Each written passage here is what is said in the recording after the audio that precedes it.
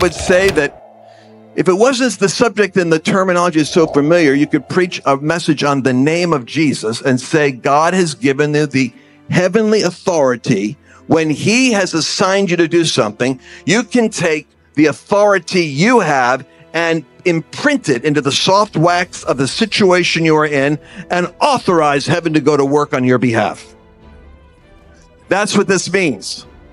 So as I want to move on from it, but I'm praying in the Holy Ghost, Lord, so you haven't exhausted it yet. What does a signet ring do?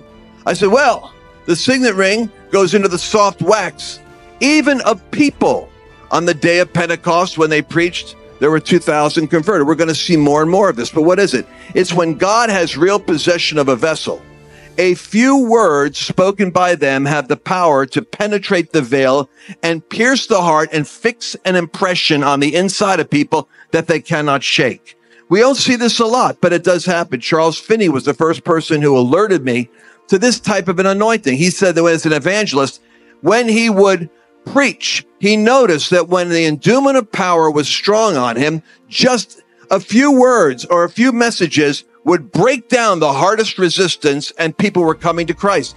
Then he noticed that he was laboring harder and harder with less fruit. And instead of just shrugging his shoulders, he went and prayed. He said, why am I seeing less result for the same labor? And the Lord would show him something in his life he needed to adjust in order for that power to stay resident on him. It was the process of sanctifying him, that he would have to deal with what was in his attitude, in his heart, in his circumstance that had, in a sense, grieved or quenched that level of operation of the anointing.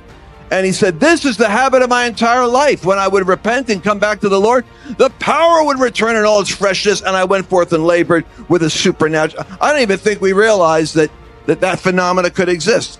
But here's what he said. The endowment of power from on high was distinct in the book of Acts because of this. It wasn't the miracles the disciples did that proved that they had received the double portion or empowered from on high. They did miracles before. It augmented the amount of miracles, maybe the degree of miracles, but it wasn't something new. And he said what was new was that just a few words from Peter's mouth resulted in 2,000 decisions. They never had that authority. They never had the power of the spoken word, hence the symbol of tongues of fire.